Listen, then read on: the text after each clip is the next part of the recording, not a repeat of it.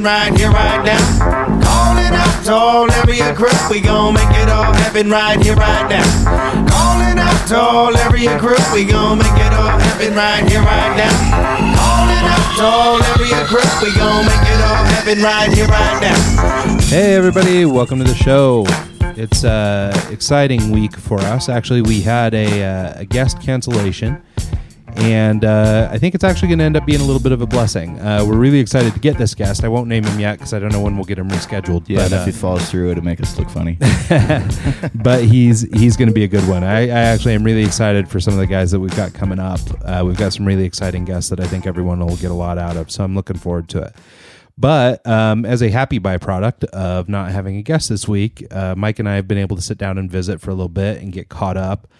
These last few weeks for both of us have been quite hectic. A lot of traveling and moving around. In fact, I'm on the eve of more travel. Yeah. And so we've just got a ton going on, and we haven't really had a chance to just sit down and kind of BS, because these last several episodes have been with guests and things. Yeah, we've had some awesome interviews. Yeah, been really cool. Yeah. We've met some awesome people over the last few weeks, and if you've been listening to the show over the last month or two, well, really, it's been going on for months now, but if you've been listening in recent history, we've had some great guests who have been just awesome. And I'm super pleased with the way the show is progressing. But as a result, Mike's been coming into town, or I've been coming up to Pocatello or wherever he happens to be at the moment. And we're flying in, we're doing the show, and then we're flying back out. Yeah, we haven't had any really downtime in a month now. Yeah, and there hasn't been any time to just sit and kind of visit about what's going on. And so we wanted to take advantage of this opportunity where we've got just kind of a moment together where we'd come together to do a show, and now it's not happening. So we're going to just do it together, and that will be super cool, I think. Yeah. So Mike, why don't you kick it off? I mean, Okay. I see you've got a list of notes here. There's a bunch of stuff going on, and then you go ahead and start, and we'll circle back to my list, which is much shorter than yours. I guess.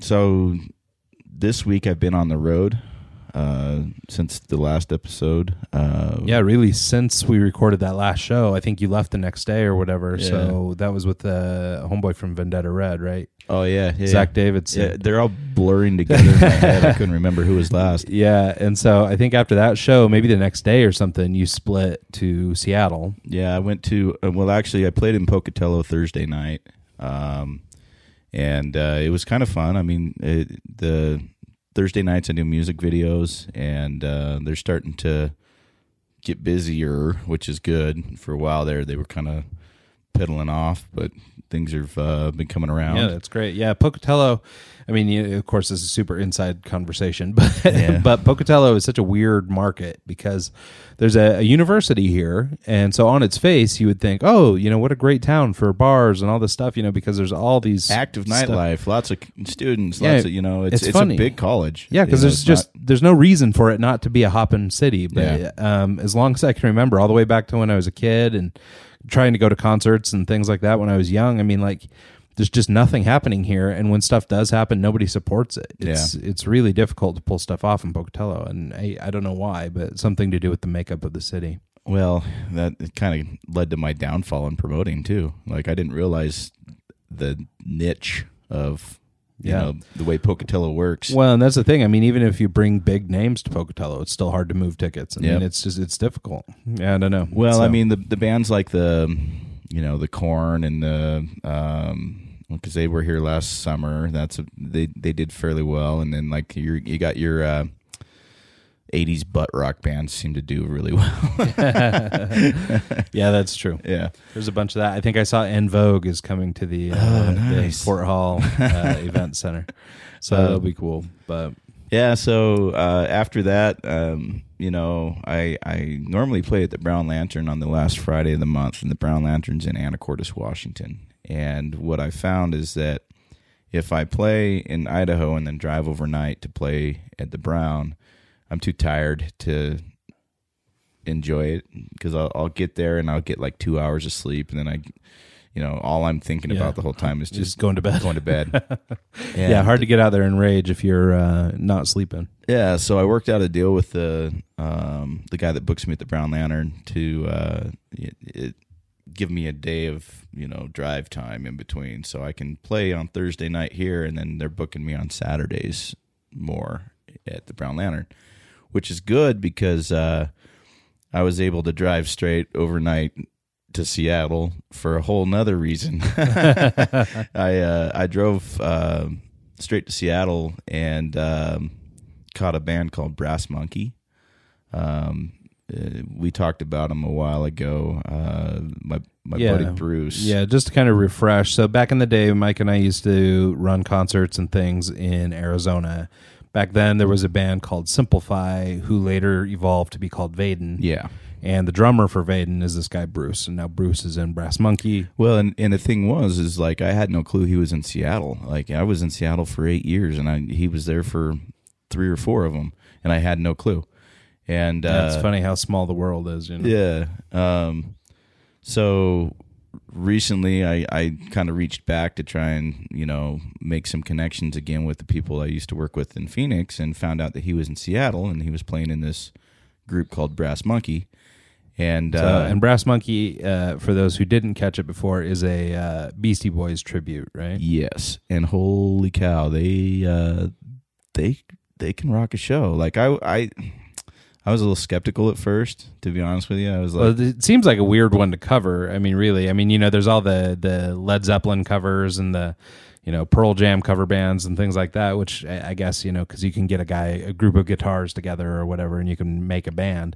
But yeah, Beastie Boys is not maybe number one on my list for who would be the most covered band. Yeah, but they did a good job with it, and that's the difference. Is I think that they had the MCs, they had the DJ, they had a full drummer, they had a guitar player, they had a bass player, and the guitar player would go off on solos and just it. He was playing the strings with his teeth at one point. It was a really good show, and it was funny. The venue they were playing in was hilarious. It reminded me of what venue was it? Clubhouse down in Phoenix. Oh, okay. You know how Phoenix was weird because they would have all ages venues with alcohol in it. And the thing that would separate the all ages with the alcohol was literally a barricade, the "Do not cross this line" tape, and that's all you had to have in between it, and that was weird to me. I had been in a few bars in Phoenix too that would put up like chain link fence or whatever between them. I wish I could remember the name of one of them. It was Fish House Pub or something to do with the fish. And then the other place down there that's my favorite name for a bar of all time is Neckbeards. Oh yeah, I forgot about Neckbeards. That was a pretty. I think cool it was an venue. all ages place too. It was maybe. all ages. So, but anyway, so you got a chance to see Brass Monkey. Now I haven't seen them, but Mike sent a video over to me, and as good as an iPhone can capture it, it was pretty good. Well, it wasn't. I think they need to be playing in bigger venues. They were in the venue was. It was good, but it wasn't. It was It felt like I was in Detroit watching. Modern day Detroit. They had the VIP rooms on the side with the velvet rope, and it was just the bars were laid out funky. It just was. It was the weirdest kind of environment to see them, but. When they went on, it packed out more, and it was a decent night. I just think they're victims of playing in the wrong venue. Like, I would love to get them down in like Jazz Bones in Tacoma or something like that. Yeah, I think they would. I would say, having not seen them or anything, I will say Bruce is one of maybe the best drummers I've ever known. And I've known some really good ones, but he's very technical. He's a very good player. Yeah, and so if he's lending himself to this band, they've got to be good. Well, that's the thing is, he also plays in another band called Alki Jones, and they're playing at the Brown Lantern on the 14th, which is cool because I was talking to the guy that does the booking there, trying to get him up there because they'd be a good fit for that venue, and. I just know that if Bruce is in a band, it's going to be a good band, And I also know if like, certain, Curtis, the lead singer from Vaden, if he's in a band, it's going to be a good band. It's like you can just usually tell who the musicians are and who's got the talent. And if they're in a group, it's going to be a good group because they're not going to lend their talent to, half-assed shit, right. Which is cool. Yeah, for sure. So anyway, just to circle back, the fish-related bar in Arizona was called the Big Fish Pub. So that's exactly what I said. Yeah, big. However, they're out of business. They went out of business in 2014. That sucks. But they used to separate the all ages from the 21 and up with a chain link fence down the middle. Well, of the that's room. better than the clubhouse because the clubhouse literally you could buy a drink and just walk over and hand it to. Yeah, it was really weird though because they would sort of put up the fence like perpendicular to the stage, so the stage would be split. So half One of the side all was ages, 21 up, yeah. and So then- half of the crowd could be all ages, half could be 21 up. So if you're standing in front of the stage, half of you can be 21 up. It's kind of an interesting thing. I'd never seen it like that anywhere else. Yeah, the clubhouse was strange like that too because they had to have it set up funny to get access to the restrooms. So that like if you weren't paying attention, a kid could just walk kind of through the restroom area and get into the back and get in. Yeah, but gotta love weird alcohol laws. yeah, and the thing that was weird about Phoenix as well is if you go into like the Marquee Theater, for example, capacity's higher. And so they get away with it. They don't have to have the barricade because they have a higher capacity. They just can have a wristband, and if you have a wristband, you can drink, and if you don't, you can't. Yeah, it's weird. So, yeah. Can't keep up with everything. So while you were up there, though, so you met with, or you saw Brass Monkey on Friday night, but then you played Saturday at the Brown Lantern, right? Yeah, that was an awesome show. Like, it was one of those shows that keep me in the game. Right. It made up for the last 3 or 4 months of just why am I doing this? Like I had a whole group of girls that came out and then were singing along with every word, dancing in front of me the whole time.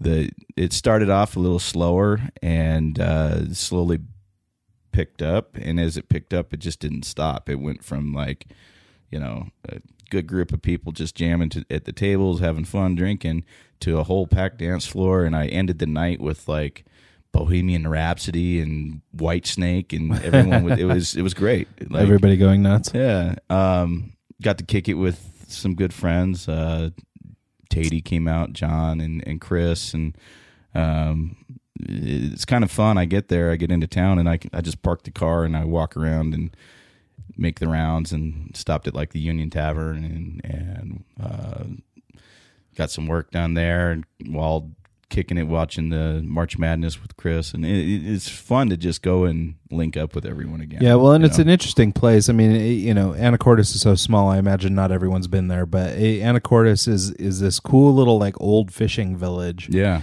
And it's not big. It's very small town vibe and stuff. And Like the main industry there is ship repair. Like they'll pull the ferries in from Washington State ferries, and they'll do repairs on them, and they make giant tugboats there and huge marinas. I mean, you got Cap Sandy Marina, you got all the millionaires, all the rich people have their boats parked there, and then they come up and then they go out sailing in the San Juans for the weekend. So you have a very diverse group of people that come into town, and all the staff, all the people that that are in industry, like the bartenders, the chefs, the cooks, and everything, all live in town. And it's like this network of just really awesome people. So when I come into town, I'm kicking it with the cooks for the big restaurants in town that are popular, and I'm hanging out at their house eating with them. It's fun. Yeah, I mean, it's definitely one of the benefits of a small town, if you're into that sort of scene. The downside is, so we're recording this in Pocatello right now. I'm getting ready to head back to Salt Lake and ultimately to LA, then over to New York. And so we wanted to do this show before I left town. And it was funny because I was talking to a former client of mine at Starbucks yesterday. And he was like, oh, I'd heard that your wife had some medical problems, and she had been in the hospital like last August or something. And I was like, oh yeah, geez, God, how do you know about that or whatever? He's like, Listen to your podcast. Yeah, no, no. I wish it was that. Yeah. No, he was like, no, so and so over the insurance company said something. And I was like, I mean, kind of taken back because I was like, what are you doing? I mean, you're the insurance company. Confidentiality. You're not supposed to be saying anything. Yeah. I mean, but it's just small town. Yeah. You know, I mean, word travels fast and stuff gets around. And it's funny because like I'll go back to like Anacortes or whatever, and something happened, someone got laid off, and it's like it's small town bullshit that you deal with. Everybody's business. Yeah. Well, and it cuts both ways, right? It can be really great, and if you like, I mean, even though I don't live in Pocatello anymore, like when I come back, it's still a little like home, and I mean, it's cool to run into people around town and stuff. Hey, what's up? And Pocatello is not that small. I mean, relative to small towns, but but it's the people still that kind of that way. It's a larger town, but it's literally cut in half. You got half that are religious and half that aren't, and the half that aren't stick to each other and hang out and do stuff, and the half that are they do their thing. Yeah, well, and like but I lived here through high school, so everybody I went to high school with still, a lot of them still live here, and so it's kind of fun to come here, and I don't know, it's like getting a hug from your community every time you stop by. So I mean, it's kind of cool. I'm glad we don't live here anymore, and I'm stoked to I'm actually not have that some of those point where I'm like, it's a little too small for me. Yeah, I mean, I'm glad not to have some of those small town problems, but I do miss being able to go over to Texas Roadhouse and run into a couple people I know. Yeah, that's kind of cool. So anyway, so to wrap up your Seattle trip, it's funny because you did a bunch of stuff, or you did your show at the Brown Lantern. You hung out on Sunday, and then on Monday, we were supposed to do this interview, the one that we're doing this show instead. Well, I was going to hang out in Anacortes and drive down on Monday, but I thought about it, and I'm like, well, Monday is traffic going through Tacoma and all that stuff, so I left on Sunday so I could avoid the traffic, but then I got stuck in Easter traffic. So I left early, didn't kick it with any friends like I was planning on, and got down to Kelso, Washington, which is south of Tacoma, but north of Portland. And so I pulled off over there, and they got like a mall and a Starbucks and a Denny's and all this other stuff all within like a block. And so I went and watched Black Panther, and then did some work at Starbucks for a little while, then did some more work at Denny's for a little while, and then crashed in the car, got up and drove to Portland the next morning, and was waiting I was going to start prepping for the interview. Yeah. Well, and it's so unfortunate, right? So it just worked out. This guy we were going to interview is based in Portland. And so it just worked out. Mike was in the Northwest already, and he could easily zip down to Portland. Well, quote unquote easily. Well, I mean, it's easy for me is not easy for other people. Right. 3-hour drive for me is nothing. Yeah, I was going to say it's a 3.5 hour drive out of the way. And but we felt like for this particular guy, it was worth making the trip and trying to do it in person. And so, of course, Mike cancels plans and moves everything around so that he can get down to Portland. And then the interview ended up not happening. Well, and it's fine. It didn't end up happening. It ended up making it where I could get back to Pocatello sooner, because I had initially I was going to do the interview, stay in Portland, edit everything, get it all done, and then that night drive back up to Anacortes, because I have a wedding that I'm DJing on the 14th for James and Lacey. They're Lacey's brothers getting married, and they're some friends of mine. They actually used to own a restaurant called Juicy Dog. Ooh. And so I was going to leave my truck parked at their house, fly back to Idaho for a week and a half, and then fly back to Seattle, and just take a shuttle up, grab the truck, and go do the wedding. But since I had an extra day and a half now that the meeting canceled, I ended up just driving back to Pocatello. I cashed in my flight just as a credit kind of thing, and so I can use it at a later date.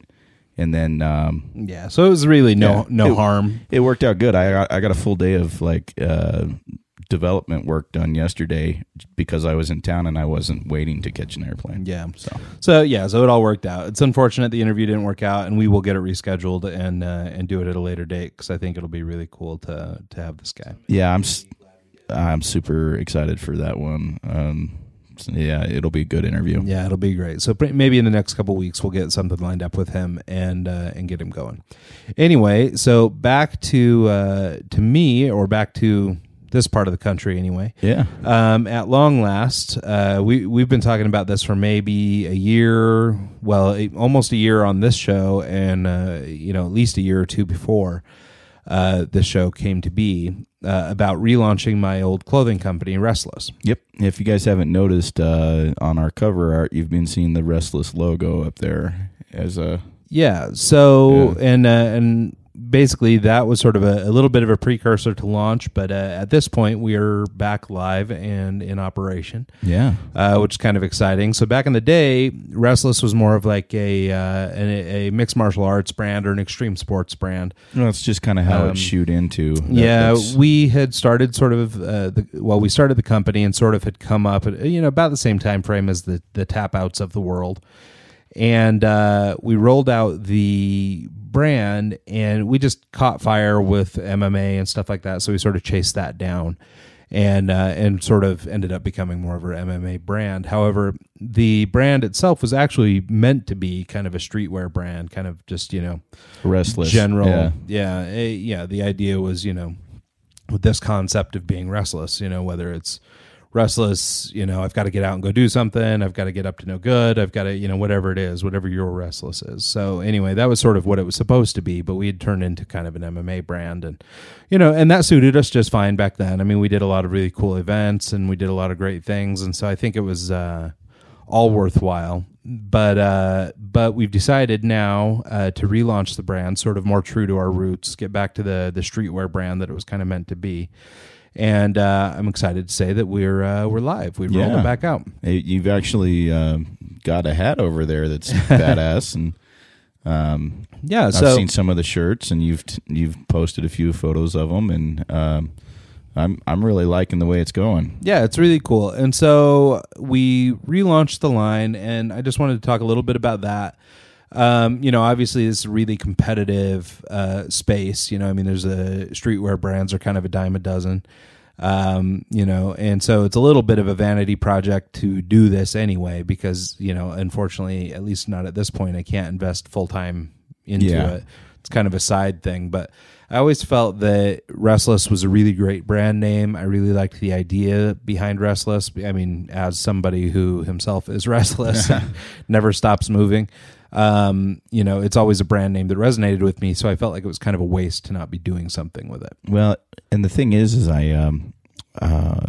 you look at like the nightlife culture, like the DJs, the producers, the people who are in bands, touring, doing all that, like Ryan Caraveo and DJ Vega the other week. I think those people are the epitome of who would support and be good with the Restless brand, because it makes we're restless. We're always working on the next thing. We're always trying to do something to get better, and that's kind of why I really enjoyed it, and I'm excited for it to come back. Yeah, because and like you said, to your point, I mean, it fit well with MMA, because those guys that are out, in the gym every day trying to, build a career as a fighter, I mean, you don't get more restless than those guys. And so the brand really resonated with that crowd. As you are very familiar with from listening to the show. I mean, Mike and I have always been sort of around the music business and things like that. Obviously, this restlessness is common in people in that business. So it's something that's just been near and dear to my heart for a long time. And, we ended up sort of shuttering the business, or at least temporarily taking it down a few years ago. I had a partner in the business, and he was no longer able to be a part of it. And so we tried bringing in a new partner who I think was the right dude for it. Like, he had the right attitude and the right circle of friends and all that kind of stuff. But he's a busy guy too. And he's busy, and you had just moved from the area. And it was just a combination of things. And it didn't work out to really keep it going. And now I'm just doing it myself. I don't have any partners at this time, although we're, always open to the right guy or gal. And so we're hoping to really launch this brand hard and get back out into the streets where we were, and I think so far we're off to a good start. Yeah, your product line looks awesome. Yeah, it's really cool. So we just did our first drop for the spring, and we're still working on some things like what is our model? You know, do we do seasonal launches, or do we just launch new shirts as we come up with new shirts? Or you should do like a line that's similar to like what Anderson does with his. Is it Anderson that does the prints? Yeah. Anderson Blue is who he's talking about. He does the sneaker. You should prints. do like limited runs to where you do a design and you have 100 copies of it, and when it's sold out, it's sold out. I just think that's cool. Yeah, we've talked about stuff like that, and there's another brand that I really like that's called Humbly Made. And what Humbly Made does is they sort of crowdsource shirts. So they'll put up a design or whatever, and if people like it, then you buy it. You basically pre-order it. And if they get enough orders, then they print it. So what happens if they don't get enough orders? They refund the money? Yeah, they just refund you, and no harm, no foul. Interesting. So now I don't think that's a good fit for Restless. I think Restless is, in order to be a true streetwear brand, we just are going to be our brand, and we're going to roll stuff out. But we will probably toy a little bit with whether we just roll out a block of shirts every season, because right now the plan is to do a second drop for the spring here in the next week or two.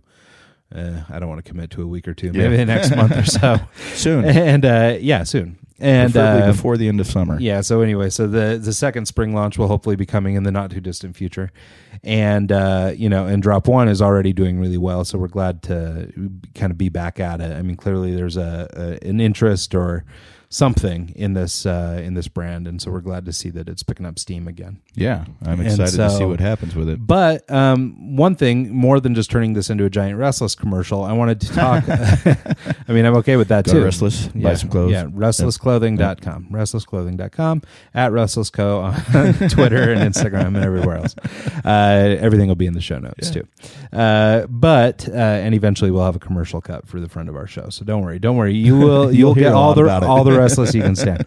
But the biggest reason that I wanted to bring it up is I wanted to talk a little bit about the process and some of the things we've learned in launching the brand this time around. I'm actually really excited about how you're structuring it this time. Well, Mike and I have been, really from the beginning of this show, we've tried to stay pretty transparent with what we're working on. And, outside the fact he won't talk about his project. Yeah, one's a little too... But outside of that, we've been, pretty open with, how we start a podcast, how we do it, what do we use to, our equipment list. We use Zencastr for this. We use this mic. We're trying to be kind of transparent. The whole point of this show is to help people move their eggs along, and so I think it's important to get advice from people who are trying things and learning new things as we go. And so I want to do the same with this Restless launch because we're doing something a little different than we did before. Now, granted, technology has come a long way in the last... Since before you started it last time, yeah. Yeah, when Restless was around the first time, we were still like hard coding websites, and that's not that long ago, really. It's 4 or 5 years ago. Hell, I'm still hard coding websites. Yeah, but for building an e-commerce site, our old store was just like a hand-built store that had, with a PayPal, like some kind of plug-in for the store. Yeah. And so, so we've come quite a ways since then, and I just wanted to share a little bit of what we've gone through, a little bit of what we discovered, and stuff like that along the way. So the biggest thing that's a revolution for Restless this time around is that we're primarily going to be web-based. Last time we pushed much harder to get into stores, and maybe we'll end up going that direction again at some point. But the problem with pushing hard to get in stores is you have the inventory initially, the upfront expense. The store has to buy a certain amount to make it worthwhile to get them and everybody wants a discount and blah blah blah. And so getting into retail is difficult. And with modern technology and the internet and everything else, it's pretty easy to just run your online store, without the brick and mortar. Build your presence online and do the whole thing, sort of in cyberspace, which is a pretty cool thing. And so right now that's where we're going to start. And like I said, maybe we'll branch out down the road, but that's where we are now. So the first thing we sort of set out to do was identify a e-commerce platform, and there are many of them. There's a lot of them out there. We used to use one called Store Envy. I think, is it Shop Envy or Store Envy, I think. And I'll double check and put it in the show notes. But it was a little bit archaic. I'm sure they've come a long way since we used them, but they were, an okay place. They were kind of in the realm of like an Etsy, right? Okay, it's a little more home craft, not real. I like Etsy. I bought that clock out there on my wall is from Etsy. Yeah. It's from like the UK. It took a month and a half to get here. Well, and so I think, depending on what your product or service is, you choose the right platform for it. You know, so Etsy's really great in terms of being like an artist community and where people, makers if you're looking go. for the handcrafted kind of Right. Yeah. And so where this is more of a wide scale or mass market kind of product, we decided to use Shopify. Now, Shopify is something that we've looked at for a long time. In the past, I've always been cheap and tried to use cheap or free versions of different e-commerce platforms. And don't get me wrong, there are a bunch out there that are still pretty decent that you can get that are low cost or no cost. And, or you can even use plugins in WordPress and things like that. I mean, there's ways to do this cheaper. But I had long heard from a lot of people that Shopify was a great e-commerce platform. And I, in fact, have had other clients in my business asked me about integrating their product in Shopify stores and things like that. And I never had any experience with it before.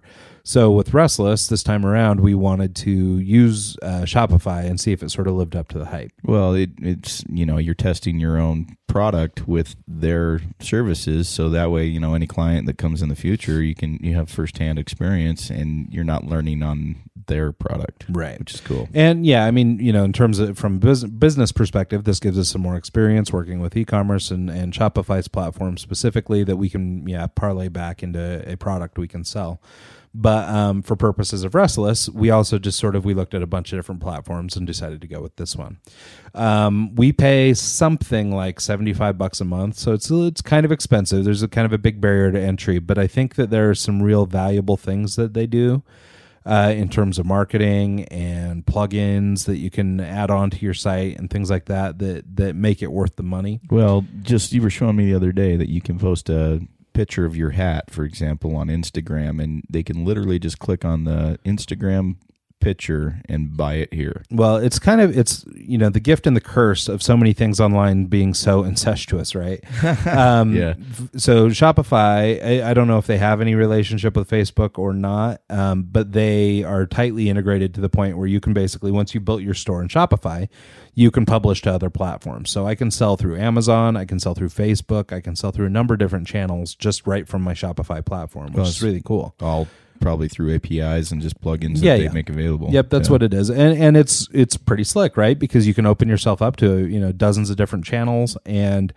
market your product across a number of different places. And so one of the integrations I did was with Facebook. So if you go to facebook.com/restlessclothing, you can see there that there's a shop now button or something to that effect, a shop button. And, when you click that, you can see basically the same catalog of products that you can see on Shopify or, at restlessclothing.com. And buy it right there. And and literally buy it with your one-click settings on Facebook, or, it'll take you through an e-commerce funnel, which is really, a pretty slick integration. Well, so to take that one step further, they have, Facebook is the owner of Instagram, and Instagram is basically our number one social media platform. Yeah, likewise. That's pretty much the main one I use. Yeah, we syndicate to others, and maybe others are better, like Twitter and things like that. But generally, Instagram is just the one we like. Well, so the reason I like it more than any is because I'm a man of few words. I don't like to talk too much, so I'll just take a picture or something and say word, and then Yeah, and so we use Instagram, and I think for any fashion brand or whatever, it's cool to show your gear in environment. And stuff like that. It updates to Twitter and Facebook too, so I'm getting all three with one bird.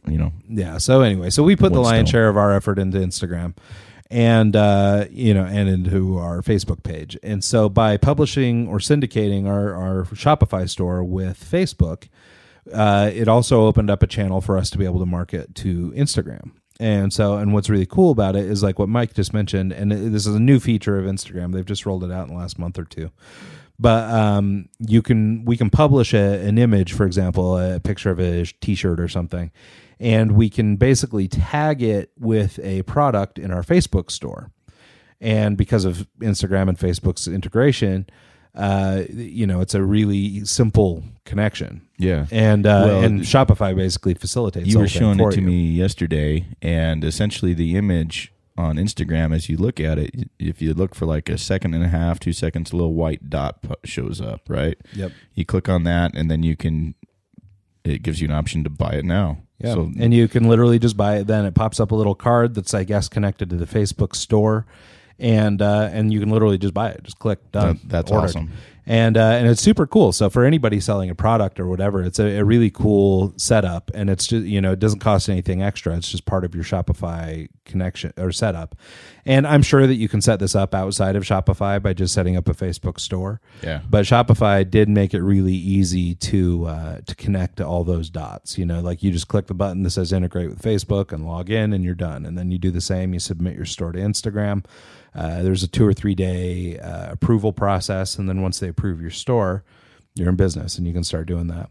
Now, some of the other fun things that you see on Instagram were like you can swipe up to purchase or swipe up to visit a website or whatever.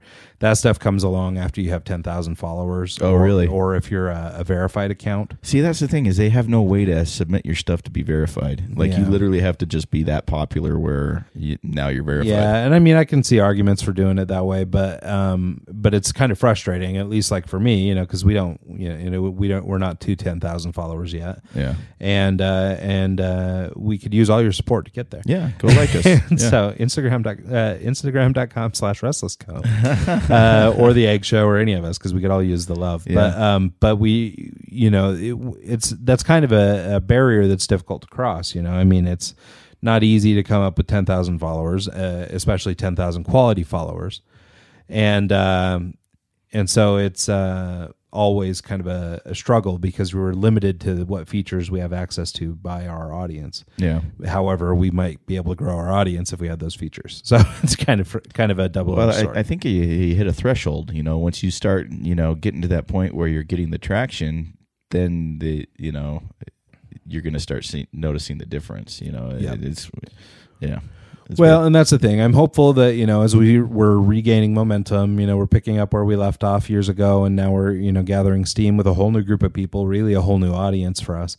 I suspect we'll start hitting some of these milestones, these 10,000 followers and things like that, in the not too distant future. So as we start doing that, I'll be able to report more on that. Yeah. So anyway, the only other stuff I wanted to say about Shopify is that they do allow you to have fully customized templates, things like that.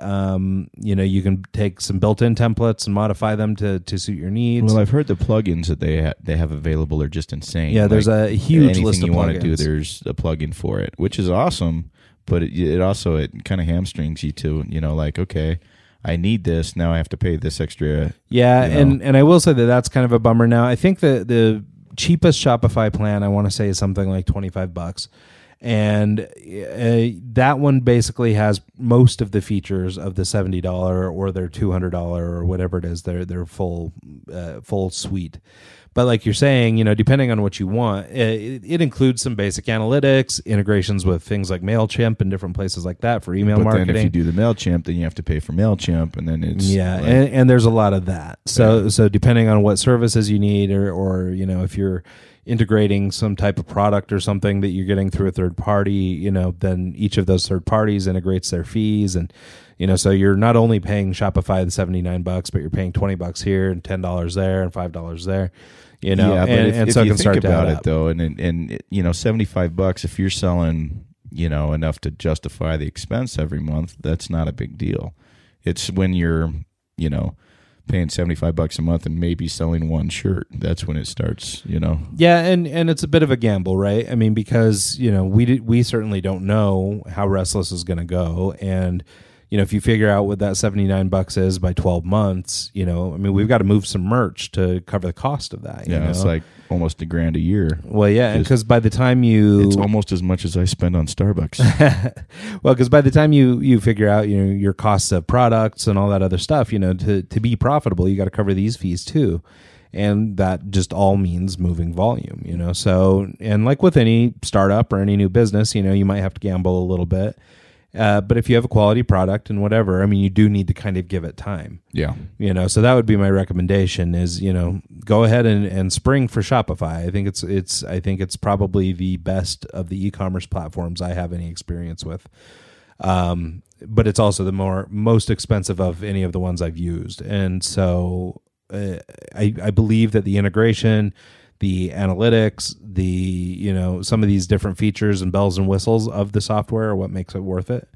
And so for me, I believe it's worth it, but if we're not selling a shirt in 6 months, then, we might have to reevaluate. Yeah. But really, if you look at the larger picture, if you haven't moved a shirt in 6 months, there's something wrong. Then maybe it's not the store, maybe it's the product or whatever else, So, you've got to give yourself enough time to fail, but if it's not working, you need to think critically about how to adjust. Well, it's not like you're just going to build this site and overnight it's going to take off and you're going to be an internet success. It's going to be the continual work, the continual pushing, the continual, effort that you put into the project. It's one of the things that I think kind of, sort of sucks about the internet and about these online businesses and things like that is, well, I guess it's a couple things. First of all, I think that this concept of the flash in the pan, get rich quick, whatever, I think that people have seen those stories or whatever, but I think they're not common, No. and so people think, hey, I'll put my website out there, not realizing that they're one of a billion websites.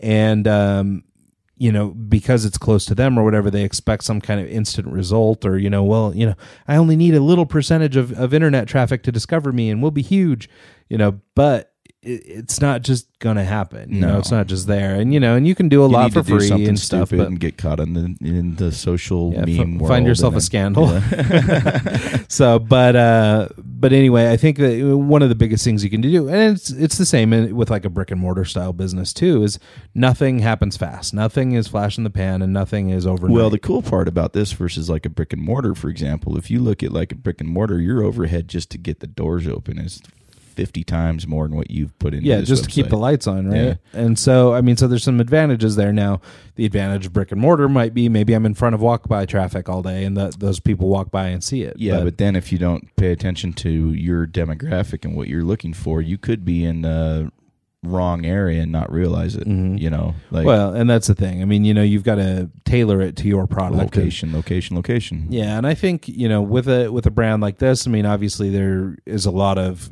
clothing that gets bought in clothing stores. So, there's definitely a place for that. But I think now more than ever, shopping online is so commonplace now that I think, many people that's where they live. Yeah, I have mixed feelings about it because I see these awesome T-shirts. I'm like, dude, I would totally rock that. And when it gets here, it's poorly printed. It's, it doesn't fit right. I bought one the other day. It was like a computer, an old school Apple computer, and it had a little pop-up window in it that said "Hello World" because "Hello World" is usually the first program that anyone ever writes in a computer language. Whatever, it's kind of an inside joke. So I bought this shirt thinking it's funny, and when I got it, the sleeves were too tight. The neckline was up on my chin, and it was just like you can never trust sizes. Well, maybe that's on you for having the wrong body type. Yeah, I'm just I think that T-shirt company is body shaming you. Yes, how dare they?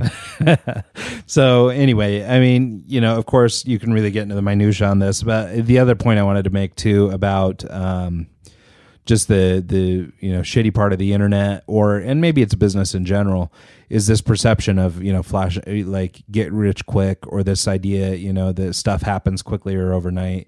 Even with these tech companies that blow up and become the unicorns and things like that, like the part you're not seeing is the 5 years they spent developing the that countless idea. hours that they spent learning how to do one thing just to be able to do the next. You know? So there are businesses that hit and appear to blow up overnight or whatever, but they almost never happen without all that legwork and everything else happening first. Well, usually it's like the third or fourth iteration of the thing that they tried the first time that finally takes off. Yeah. Like the guy we were going to interview. Yeah, it took 3 or 4 companies before he got the one. And he got the one, and now he's doing quite well. Yeah, and so and I think that's good, just to set realistic expectations, because I think that it's easy to think that, hey, just by hanging out my shingle online, by rolling out my Shopify store, we're just going to blow up. Like, it's, they're just waiting for me to show up with my store to start buying it. Yeah.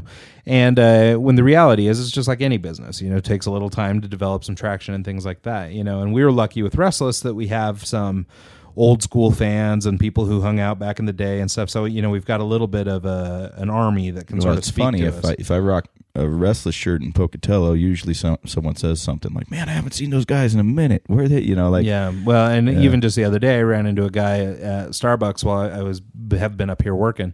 And, he was like an old school fan. He used to support us back in the day, and he was just thrilled that we're back in business and that things are going again, because he always supported us, And so it's cool that we have that. We're not starting at 0-0, but, we are definitely hitting up a new market and trying to market a new way to new people. And so I don't know. So anyway, it's a grand experiment. It'll be a lot of fun. It'll be a lot more fun if all of our listeners go out and buy a shirt. Yeah, go buy a shirt. And we do have a promo code at the Eggs, or at restlessclothing.com. I believe it's just Eggs Show, and that'll get you 15% off or something like that. So I'll put it in the show notes, though, so that you guys can take advantage. Man, I need to start taking notes of what you're going to put in the show notes. Yeah, right. Well, I think we've got a long established record of saying we'll put it in the show notes and never putting it in the notes. Yeah. So I think people... Sorry about that, guys. Yeah, I think folks are probably used to it. Anyway, so I will say, too, that one thing I'm kind of excited for, and is that, so we've rolled out basically mostly men's clothing. I mean, obviously, I'm a guy. I know how to best design for men. Yeah. We've got a couple women's shirts, but they're basically just, women's versions of the men's designs, or the sort of the unisex designs. Aren't you going on a trip this weekend to do and so, but this week, in fact, tomorrow, which will be Thursday, the day this show airs, I'm taking off to California, going down to LA, and I've got a longtime buddy who... is this Curtis? Yeah. And he's been my friend since like 6th grade. And but he's basically lived and breathed the fashion industry since then. Like, I mean, he's worked in some big jobs. Yeah, he's worked for a number of different companies, doing everything from designing stores and merchandising and all kinds of stuff. They actually send him out to the storefronts to do the layout of, okay, we're going to put this. Yeah, he would design the windows and the do all the merchandising and all that stuff. And so I won't say who he's working for or anything like that, just because I don't want to mess anything up for him. But we're going to spend a little bit of time this weekend, and he's much more in tune with women's fashion and what's hot and what isn't and stuff like that. And so he's going to help me kind of craft a women's line specifically for women. That's versus awesome. Well, I'm kind of excited for it, honestly, because like the way that we did it in the past, I mean, we had some women's stuff, but like we didn't talk to a lot of women. We just made shirts that we thought, were feminine or would look hot on a chick, but not, from the perspective of somebody who really knows women's fashion. And so I'm really anxious to work with him, or not anxious, but excited to work with him and see if we can put together a line that will, really resonate with women and actually be something they care about. Do you have like an idea of how many designs you want to do? I imagine we'll treat it a little bit like our spring launch. So we rolled out something like 6 or 7 new styles in addition to some old like OG styles from back in the day. And so we'll probably start with something like that. We talked about doing some things like leggings and some other stuff like that, just to kind of round out the collection and stuff. So we'll see. Cool. And basically I'm going to be leaning on him a little bit for advice, because I don't know that industry as well as I need to. And in order to sort of... Well, it's a new frontier for you. When you did, your product line back in the day, you were focusing specifically on the MMA world, and that right there cuts your women demographic in half. Yeah, well, and the designs that we made for women were well received and stuff. The ladies liked them and everything, but I think... But we're designing specifically with MMA. Yeah, it was kind of self-fulfilling, right? And so now where we're trying to hit a broader, just sort of streetwear audience, it's a different thing altogether, and I don't think it's a good idea to make assumptions about what women would like or what they'll wear. I think it's better to actually know what they're going to like and what they're going to wear. And asking someone in the industry that's working with a major company that does women's fashion. Yeah. So anyway, so I'm really excited about that. I think it'll be good to have some time with him and try and work through this, and hopefully we'll come up with something that bears some real fruit. So then you're going from there. You're going to be there for what, like 3 days, 4 days? Yeah, I'll be there this coming Thursday through Sunday, and then I come back to Salt Lake for like an afternoon, long enough to get my hair cut. Hey, and wife, nice to see you again. Yeah, and then Monday morning I leave to New York for a week. So we'll be out in New York City until the following Saturday on just business on my design company business. And so that'll be really cool too. I had a great time last time I was in New York, and unfortunately, all the people, the lion's share of the people I know in New York are going to the Creative South Conference that we've been talking about and promoting for months and stuff. It's funny. You're going to be up there while everyone's down there, and then I'm going to be in Seattle, because initially we were talking about going there. Yeah. And our schedules are just too hectic. And so it just kills me because I was really looking forward to going and being able to see all these guys. And then, now I'm stuck. Well, not stuck because it's going to be cool, but I mean, I'm going to New York in the exact same time period as Creative South. And so unfortunately, I don't get to go. Well, at least and a lot of the folks I know from New York are going. So, so unfortunately I won't know that many people up there. Yeah. So anyway, it's a bummer, but for anybody who hears this, you'll hear it in time to still get out to Creative South. And if you can go, it will definitely be worth it. Yeah. I'm looking forward to seeing some photos and hearing some stories about it. I really wish I could have gone. Yeah. Well, we'll try and make a point to do it next year, and we'll see if we can maybe get somebody from Creative South on to give us a little recap or whatever at some point. Yeah, that'd be good. So anyway, the last thing that I wanted to try and get into a little bit, and it's just kind of a quick thing, but it's something kind of cool, I thought, is so I don't know. I guess it was a year and a half ago or whatever when I was doing a bunch of work out in Boston. I had been just, I was out there by myself. I was bored. I was, surfing looking for stuff to do. Too much. Yeah. And I had come across this 23andMe. Again, for people who don't know, 23andMe is this DNA test thing that you can use to, find out where your genetic heritage is from and, some predispositions to disease or illness or whatever. I mean, it's just kind of it's really more for funds. What do they do? Just you spit in a cup and mail it in? You spit in a tube and send it off to them, and then they come back with some results. They affirm that your hair is dark or your eyes are blue, and you go, oh, okay, well, cool, that's cool.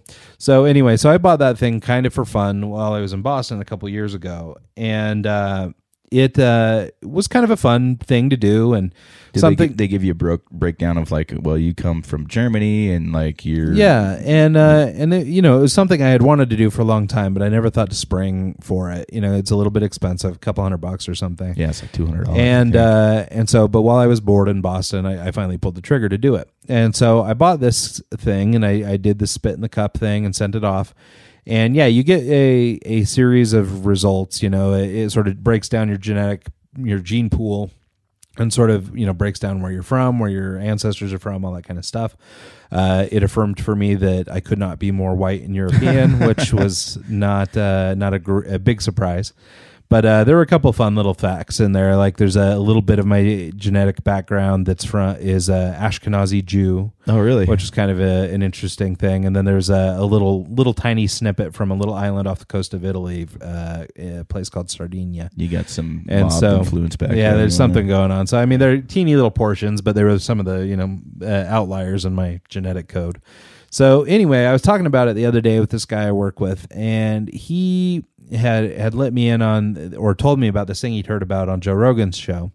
He has a guest on pretty regularly. Her name's Dr. Rhonda Patrick, and she, is this brilliant woman, comes on, talks about a range of things to do with, fitness and health and all I've heard stuff. A few of her episodes. It's actually really interesting. interesting and I believe she's got her own podcast and stuff too. So, I mean, you can look her up.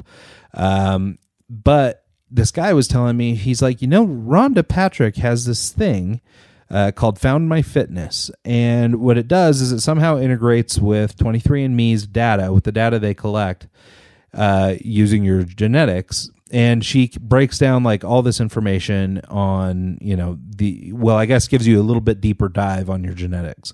So instead of just saying, hey, you're Norwegian, they look at stuff. So 23andMe, when I first caught wind of 23andMe years ago, they were allowed to give you kind of like health reports, like, so when you did your genetic screening, if you were, predisposed to cancer or whatever, you could find out about that. They would publish a report that would tell you about that stuff. But and at some point, they don't break it down very well, do they? Well, at some point, the FDA stepped in and said, "Hey, you're not allowed to give medical advice." And so they basically, how is that advice? It's just giving a breakdown of your body. Yeah, it's your genetics. I don't understand the reasoning behind it, because I mean, as long as it's your genetics and you're giving consent, but why shouldn't you have every right to know about and then be able to take it to an actual doctor who can give you recommendations? Yeah. And that just makes sense. Yeah, so the folks at 23andMe have been fighting for years to get back some of those abilities, and they have been able to over the last few years, but publish a few more reports and give some additional background. But I mean, they have your genetic sequence. They know lots about you, and you should have a right to hear about it. However, you can't right now through them. You can see a number of things, and it's really cool and really interesting, and I think it's well worth doing. But this thing with Dr. Rhonda Patrick, this system that she's got going on, this thing Found My Fitness, basically you interface her system with the 23andMe system. You log in and give permissions or whatever, and then she does a much deeper dive on your genetics and calls out markers. And what I love about it, and this I think is even cooler than like what 23andMe does with it, where they'll say, hey, you're predisposed to this thing, and that's kind of all they'll tell you. Yeah. So the Found My Fitness, you have an issue with this, but they don't tell you how to fix it. Yeah, the Found My Fitness report that I got basically provides not just what the problem is, but some possible ways to work around it or to work with it. Huh. And that little bit of action step, I think, is wildly valuable, and that's why I wanted to bring this up today. Is just because I think it's a really cool thing. And what's maybe even the cooler thing about it is it cost me $10. Really? So basically, she's trying to put together. It looks like they're trying to raise money for this system or this database or this collection of data that she's doing. And it's a business. They got to make money. But they basically ask you for a donation as much as you want, but $10 minimum for their like full blast. And for $10, that's nothing. No, it's nothing. Now, you've already done the test. In order to get the test, you need to have done 23andMe, so you've paid them already. But this to get this like really in-depth report from Dr. Rhonda Patrick at foundmyfitness.com is just $10. And she actually has 2 reports on there that she'll give you for free. But if you want the really comprehensive one, it's $10. It's kind of like the dating apps. You can see the photo if you pay this much. But if you actually want to date her, it's going to cost you a fortune. And so, but yeah, and so for me, it was well worth $10, and well worth actually quite a bit more. And you're welcome to donate as much as you like to their cause, including they have a Patreon and some other things for monthly support and things like that, just to basically keep things moving. Well, I was actually listening to an episode on Rogan the other day, and he was talking about how he's funded 100% with just Patreon. Yeah, and that to me is interesting.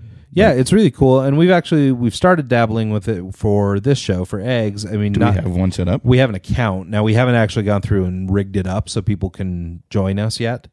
But it's turning into one of those platforms that people are using to try and raise money. And basically what it does is it allows people to make a monthly contribution. In exchange for monthly contribution, you give them something, some behind the scenes access, or if you're a super hot chick, you give them all the not safe for work photos or, whatever it is. I mean, people are using it in a wide variety of ways, where you can get the album, 6 months ahead of everyone else. Or I think we could do some cool stuff. I literally haven't thought about what we could give as a gift or anything like that, or even thought about the way to actually... Well, like with this show, maybe it's early access to shows, maybe it's some kind of archival something, I mean, there's a number of different things you could do. Custom sticker here and there, do I can make a mix or something. And yeah, there's all kinds of stuff you can do, and people can donate as little as $1 or as much as you want, and it's just a way for people to support small indie things, and basically buy into the things they care about, whether it's a radio show or a clothing company or like Restless or or whatever, and so it's pretty cool. So anyway, Dr. Patrick has has a Patreon account, has a number of different ways for collecting donations, but I mean, it's really kind of all up to you, if you want to support it or not. Yeah, so it's a really cool service. Now I will say, and there's probably some lawyer freaking out that I don't have a good disclaimer for all this this stuff. But, I mean, of course, take whatever advice with a grain of salt, talk to your doctor, blah, blah, blah, blah, blah. But what I really liked about the comprehensive report anyway is that it provided actionable things to do to counteract some of the variants in your DNA. Now, just because you have a variant doesn't mean that it will ever manifest or whatever, So like I had a couple in there that are like, oh, you might be more predisposed to celiacs than other people or whatever.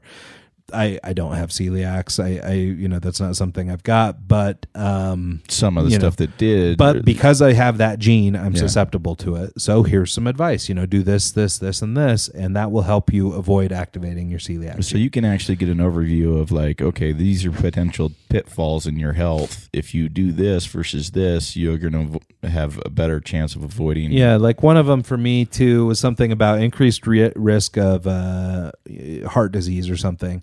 And it said that my blood type or my gene genetic makeup is more susceptible to, I'm going to get this wrong, but polysaturated fat versus unsaturated fat or something. Yeah. And so, basically it said, well, if, your body isn't going to react well if you eat these types of fats. Is this avoid something those. You could take into like a nutritionist and be like, hey, okay, this is what this says. I don't know. And this is what I'll say is the one pitfall. And I'm really new to this, right? Like I literally just did this today. So maybe with some more research, I can answer my own question, but I wasn't easily able to find.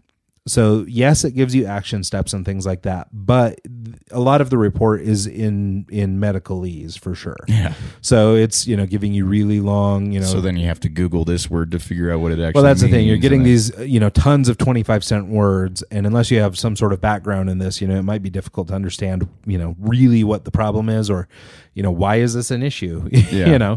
And so what I was hoping to find and unable to find so far. So Dr. Rhonda Patrick, please tune in and answer my question. We're going to tag you a lot. But what I would like to be able to do is reach out to her or her team and have some professional look at my results and then help me formulate a plan. So like, let's say I have 3 or 4 variants that might lead to more heart-related conditions than others, and I don't know, something that might lead to dementia or whatever like that. Well, help me craft a diet or a exercise regimen or a whatever that sort of counters these things. So even though they're giving supplements should I be taking to help out? Yeah, so this, even though they're giving you bit by bit advice, so people with this variant can do this, and sometimes that helps. Like look at the collective of the variants or the collective of the advice, and then build like kind of a life plan to that, because like I'm having a hard time analyzing all these different things, and each one is asking for different things. Well, it's like if you go to WebMD and say, hey, I've got a headache, you're going to die. Yeah, right. Everything leads to death on WebMD. And so, but yeah, so anyway, that would be my one suggestion with this thing. And the Found My Fitness reporting is just this, after step. And like, I mean, I would be stoked to pay for it. Like I would happily pay, Dr. Patrick or some other doctor to look at my list of problems and say, or look at my list of variants, I guess, and say, okay, well, here's 6 lifestyle things that if you do this, maybe it wouldn't negate, but maybe it would help. Well, weren't you saying that one of them was like, you're predispositioned for X, so you need to get, a full night's sleep, and that just by doing that. Yeah, I can't remember what it was, but yeah, it was like maybe it was the short-term memory one. Maybe that's why I can't remember. Anyway, there was a variant on there that said something like I'm predisposed to some short-term memory things, which is probably why I say all the time. Yeah. It's that short-term memory because it takes a second for it to click in. Yeah, I don't have enough RAM. Yeah. You need to upgrade your. And so you've got 16 gigs, buddy. But if I'm not mixing it up, I believe the feedback on that particular variant was something about getting a full night's sleep and blah blah blah. And if you do get enough sleep, then something in your spinal fluid, can diffuse through your brain and clear out some of the plaque and blah blah blah. And it's like, a really simple fix. Just go to bed, for God's sake. Yeah. And I have the worst time with that too. Yeah, and I mean, I work a lot. I work a couple jobs. I'm trying to get all these companies going and all this stuff. And it's like, how am I supposed to go to sleep? But if going to sleep makes it so I don't say every other word, then it's totally worth doing. Yeah. And so I just need to go to bed at 10, but I'll get up a little earlier, or I'll make sure that my day's a little optimized so I'm a little bit more efficient. Or, figure it out. But good practical advice, on the what to do with this massive report would be really great. Yeah. And maybe that exists. I was looking for ways and stuff to contact Dr. Patrick, and I'm sure she would get bombarded with questions like this all the time. So maybe that's why it's not readily available how to contact her. But I would really like some sort of follow up on that and see if there's a way to take this report now that I have it, and how do I put it into action. Yeah, that'd be definitely interesting to see it, over the course of a year and a half, and see if it actually made a difference. Yeah, well, because like I say, I mean, just because you have a variant doesn't mean you'll actually get whatever it says. Like I may have a variant for Alzheimer's, but I may never get Alzheimer's, or if I do, I'll forget. The dude that smokes and drinks for 100 years and lives to be 103. How did he live? Yeah, I mean, this isn't like concrete science. It just is saying, maybe it's allowing you to hedge your bets a little bit. If 10 of your 15 variants all lead towards heart problems, well, then by all means, let's see what you can do to solve those heart problems. Yeah. If it's memory issues or whatever else it is, then why not? What harm is there in chasing down, some help on that kind of stuff? Well, and like for me, I'll stay up until 6 a.m, but I think I still get my full 8 hours of sleep. I mean, hell, you woke me up this afternoon, and I'm wondering if, having like a shift where you're working mostly nights, if that would have if that has a down. Yeah, I'm sure it throws off rhythms and things like that, and so, and the problem nowadays especially is just that advice is everywhere. Yeah, and everyone's got a different opinion. Well, this is a downfall of the internet too. As long as we're talking about those things, is it's pretty easy to look reputable. Yeah, so even if you are selling bad advice or snake oil or whatever,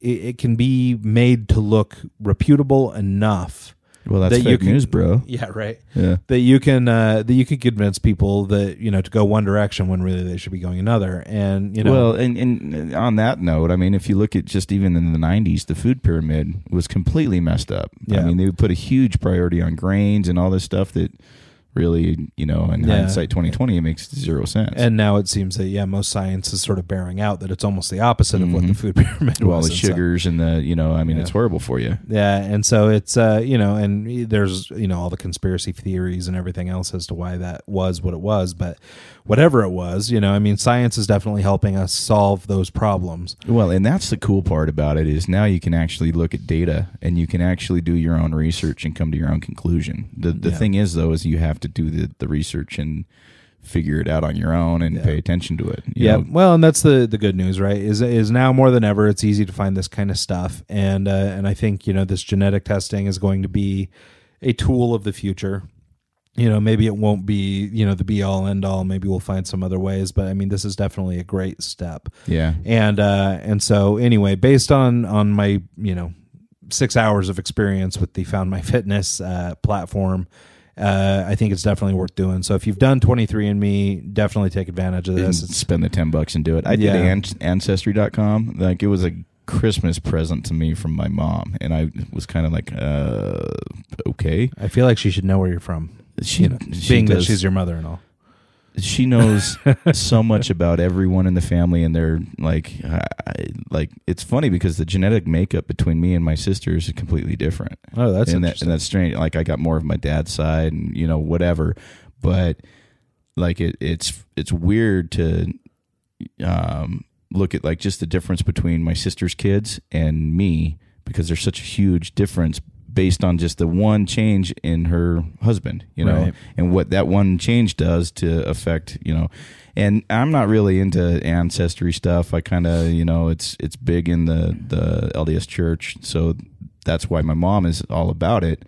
But we didn't get when 23andMe, I guess, is more based on your lifestyle versus your ancestry, like where you come from. It's both. I mean, so like for me, I mean, or probably really the lion's share is breaking down your genetics of where you're from, who what your. See, I was thinking I'm just going to be put on some sort of list, and now if I kill someone, they got my DNA. Yeah, well, that's probably true. Also, I don't think they're mutually exclusive, but could be both. Can't get away with it anymore. But yeah, no. Anyway, I think it's really worth doing. I think Dr. Rhonda Patrick and her group at FoundMyFitness.com are doing a really good job. Helping people dig a little bit deeper into their genetic makeup and giving some good actionable advice. So I really like that. As I mentioned, I'd like to take it maybe a step further, as I assume a lot of people would, because that would be sort of the logical next step. Yeah. But it's very affordable. It's very worthwhile. So I would say go check it out. Go contribute to her cause and give what you can give. It's definitely worth doing. Well, I guess, we're getting close to that hour mark.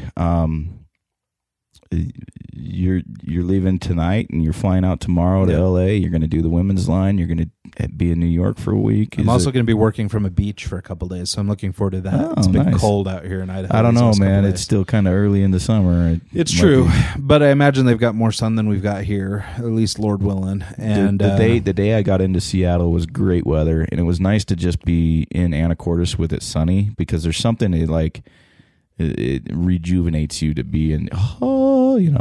So I can. Yeah. Anyway, well, and that was, really what started this whole thing to California is I'm super susceptible to like crappy weather and the seasonal affective disorder and all that crap, even though it's, I don't know, feels like kind of just hacky nonsense to say it's a disorder, but man, I definitely react bad when the weather's gross for like a while. I think that was like a deterrent factor for Seattle for a long time, was everyone was like, hey, it's overcast 9 months out of the year. You don't want to go there. Well, in Seattle, when it's sunny and beautiful, is the coolest place ever. Well, that's what I tell everyone is like when you get the month of good weather, that 1 month makes up for the 10 months of shit. Yeah. And it does. Well, and so, but for that reason, I've always been sort of drawn to California. I have a lot of friends and stuff down there. And so, I like to go down there anyway, but just getting a break from the winter. And really, honestly, our winter hasn't been that bad this year. It's been pretty mild, but after 2 weeks of crappy weather, cold and rain and snow and everything else, I